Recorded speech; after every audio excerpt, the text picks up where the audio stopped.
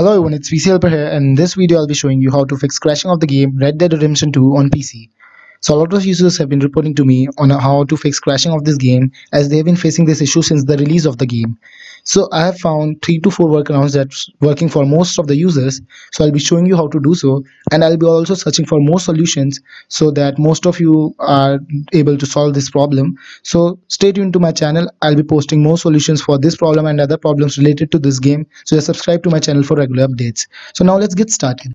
So the first step is a really important one. In this step, you have to clean boot your PC. So once you have installed your game, clean booting is really important. So if you don't know how to clean boot, it's really simple. I've made a 2-minute 45-second separate guide on how to do so. So I won't be showing to you in this video on how to clean boot your PC. So I will provide you the link of this video in the description of this video. So if you know how to clean boot your PC, just do it. Or if you don't know, just watch this video and then clean boot your PC and then try running your game. But if it doesn't work, then try the second workaround. I found the second solution of this problem on the official GT forum of this game. A user here reported that disabling the antivirus is working for him. So he wrote disable the Avast. So the name of his antivirus is Avast. And many users confirmed that it worked for them and said thanks to him.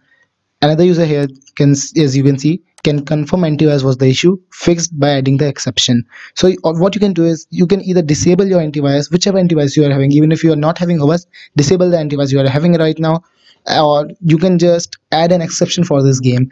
So I will be showing you how to do for Windows Defender if you're not having any other antivirus, third-party antivirus. So you will be having Windows Defender as default. So search for virus and threat protection first of all. And here go to virus and threat protection. And here wait for it to load. It takes few seconds depending on your PC's configuration. And here go to manage settings under virus and threat protection. And here close everything. Just confirm. It will need administrator permission to do so. So once you have done so, now either you can just turn it off, turn the antivirus off, or you can just scroll down or add an exception. You can just add an exclusion and add the Red Dead Redemption 2 folder, the main directory of this game, as an exception. So first of all, I would recommend you to just close the antivirus because it's working for most of the users. So just try disabling your antivirus and I hope it works for you. Otherwise, try the third workaround. Now the third step was also reported by one of the users on the GTA forum.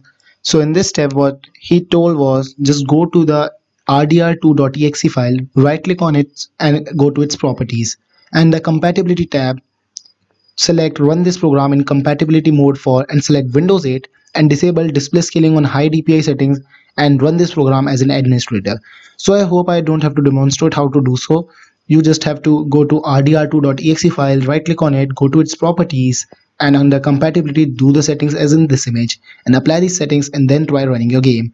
So this user confirmed that it was working for him, but if it doesn't work for you too, another user confirmed that it seems that updating BIOS works only with the version 1.0.0.4.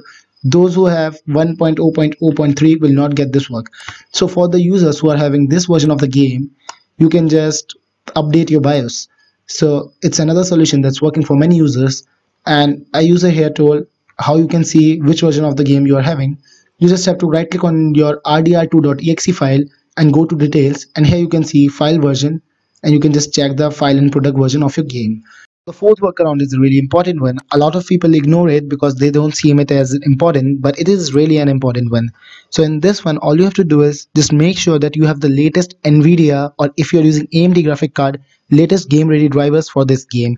So as you can see on GTA forum, on the top we are having these two links which redirect us to NVIDIA game ready drivers link and AMD game ready drivers link. So I will provide you with both of these links so you can download the latest version of the graphic card that you're having for this game, because it provides compatibility for this game. So for NVIDIA users, it is of 576 MB. So I will provide you this link in the description of this video, and also for Radeon users, I will provide this link in the description of this video. Now this is the last workaround, and it's again working for most of the users, and it is really an important one. So a lot of users were also facing crashing of the game while playing the game Call of Duty Modern Warfare that was released on the 25th of the last month.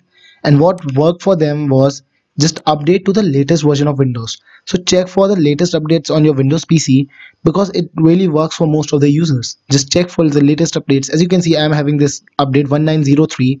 So now a lot of users are also having update 1907 for their Windows 10. So just try updating to it, and it's working for many users. So just keep your PC up to date, keep your graphic card up to date. And if you still have any problem, write in the comment section. I will surely help you with it. So thank you for watching this video. That's all what I've got for this solution for this problem. So thanks for watching, and also don't forget to subscribe for more. Thank you and have a nice day.